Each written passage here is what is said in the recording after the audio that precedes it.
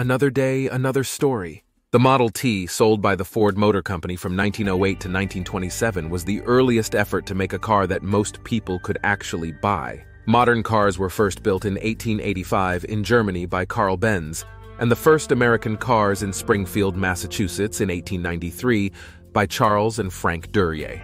But just because they were available didn't mean that ordinary people could afford them. Welcome to Tabo Eminent Channel. The Model T was actually affordable, and it became so popular at one point that a majority of Americans owned one, directly helping rural Americans become more connected with the rest of the country and leading to the numbered highway system. The manufacturing needs of the Model T went hand in hand with Ford's revolutionary modernization of the manufacturing process. Henry Ford invents the Model T engine. By day, he was chief engineer at Edison Illuminating Company of Detroit, but at night, Henry Ford labored over a gasoline engine. He successfully tested one on Christmas Eve 1893, with the help of his wife, Clara, taking a break from Christmas cooking. The engine worked for 30 seconds, long enough to confirm for Ford that he was on the right track. 3 years later, Ford developed the quad-cycle, a self-propelled vehicle. After two failed business ventures, the Ford Motor Company was born on June 16, 1903. The production of the Model T was preceded by 8 car models through which Ford developed various aspects that would eventually come together as the Model T. Official Model T development began in January 1907 when Ford assembled a team comprised of engineer Childe Harold Wills, machinist C.J. Smith, and draftsman Joseph Galam in his small Detroit factory on Piquette Avenue, selling the Model T. Released on October 1, 1908, the Ford Model T was a self-starting vehicle with a left-sided steering wheel, featuring an enclosed 4-cylinder engine with a detachable cylinder head and a one-piece cylinder block. Fashioned from vanadium alloy steel, it offered superior strength despite its light weight. It also featured a generous ground clearance that could take the worst roads, which made it particularly enticing to rural drivers.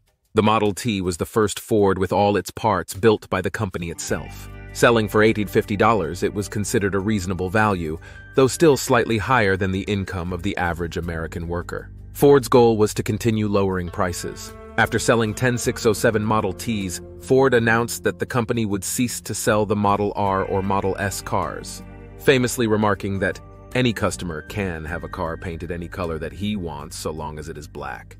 A publicity stunt to the top of a Scottish mountain. Ford typically engineered publicity stunts to get his cars covered in British newspapers. In 1911, a Scottish car dealer proposed challenging his son Henry Alexander Jr. to drive a Model T to the summit of Ben Nevis in the Scottish Highlands, the highest mountain in the British Isles at 411 feet. The bet was that if he failed to reach the summit, Alexander would lose his allowance. Starting at nearby Fort William, the Model T drove over rocks, across bogs, and through snow on a 5-day journey. The car ascended to the summit using a zigzag driving pattern. After his descent, Alexander was greeted by a cheering crowd of hundreds, after which he made brake adjustments and drove the car back to his father's dealership in Edinburgh. Following the publicity, over 14,000 Model Ts were sold in the UK. It was the last time Ford felt a publicity stunt was necessary to sell his cars there. Highland Park assembles Model Ts in under 6 hours.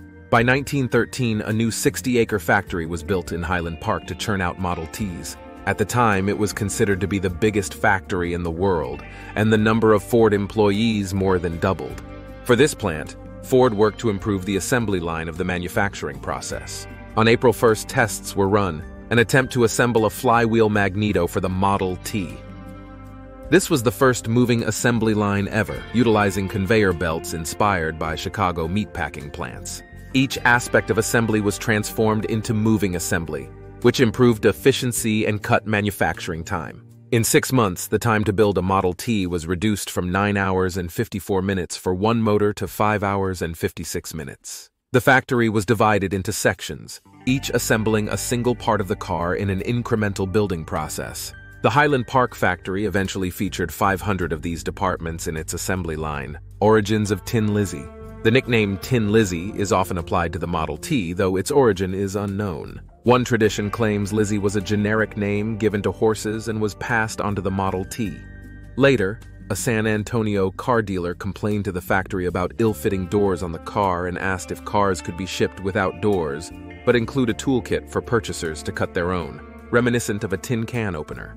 Another claim says that during a 1922 race at Pikes Peak, Colorado, participant Noel Bullock named his Model T Old Liz, but its unkempt state made people compare it to a tin can, earning it the Tin Lizzie moniker. Unexpectedly, Bullock's car won and the nickname stuck to all Model Ts. Anti-Semitic newspapers sold with each Model T. Ford began to adopt anti-Semitic views, and the Model T was used to spread them.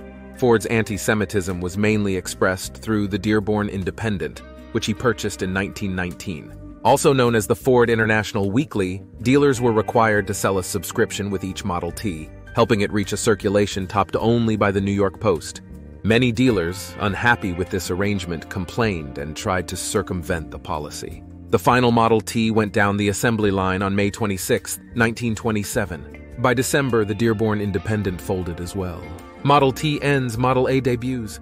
Competition arose in the mid-1920s, giving consumers about 10 times more choices of touring car models than a decade earlier. The Model T tried to compete, but sales dropped and it became considered old-fashioned and was the frequent butt of popular jokes.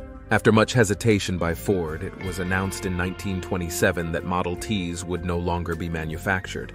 The new Ford called Model A debuted in December after having to scrap 40,000 tools that could only be used to build Model Ts. Assembly line production. One of the revolutionary aspects of the Model T was its production process. Henry Ford implemented assembly line techniques in the manufacturing of the Model T, which significantly increased efficiency and reduced production costs. The assembly line allowed workers to specialize in specific tasks, leading to faster and more cost-effective production. Standardization. To further streamline production and reduce costs, Ford standardized many components of the Model T. This meant that the majority of parts were interchangeable, making repairs and replacements easier and less expensive. Standardization also contributed to the efficiency of the assembly line. Affordability. The Model T was designed to be an affordable car for the average American. As a result of the efficient production methods, the price of the Model T steadily decreased over the years. In 1908, the Model T sold for around $850, and by 1924, the price had dropped to about $290. Popularity and sales. The Model T quickly gained popularity, and its sales soared. At its peak, Ford was producing thousands of Model Ts per day.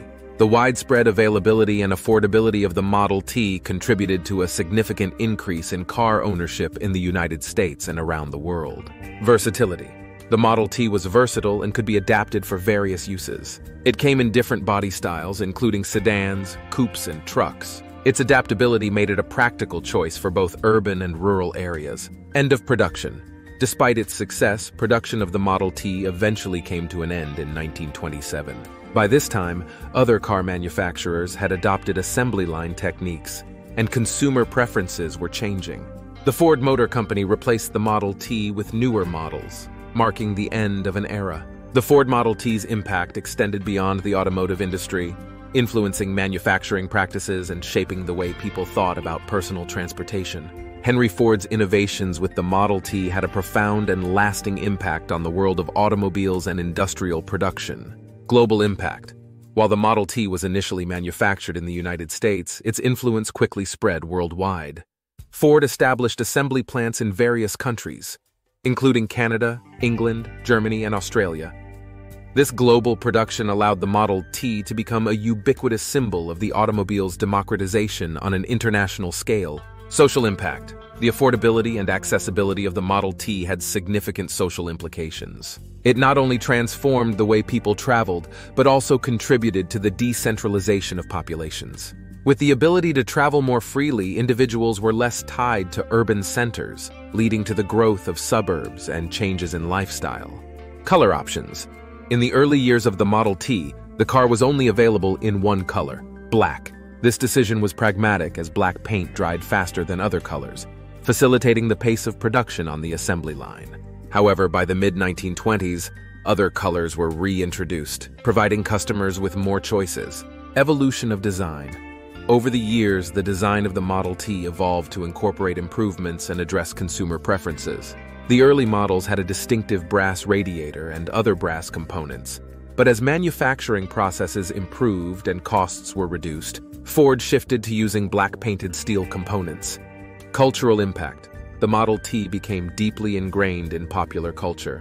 It was featured in films, literature, and advertisements, solidifying its status as an iconic vehicle. Its nickname, the Tin Lizzie, reflected its durable construction and a lightweight design. Legacy. Even after the Model T ceased production, its legacy endured. The car's impact on manufacturing techniques, business practices, and the concept of personal transportation left an indelible mark on the automotive industry. Henry Ford's vision of making cars affordable for the masses transformed not only the auto industry but also influenced broader economic and social trends. Collectability. Today, the Ford Model T is highly sought after by collectors and enthusiasts. Restored Model Ts can be found in museums and private collections, and various Model T clubs and events celebrate the enduring legacy of this historic automobile.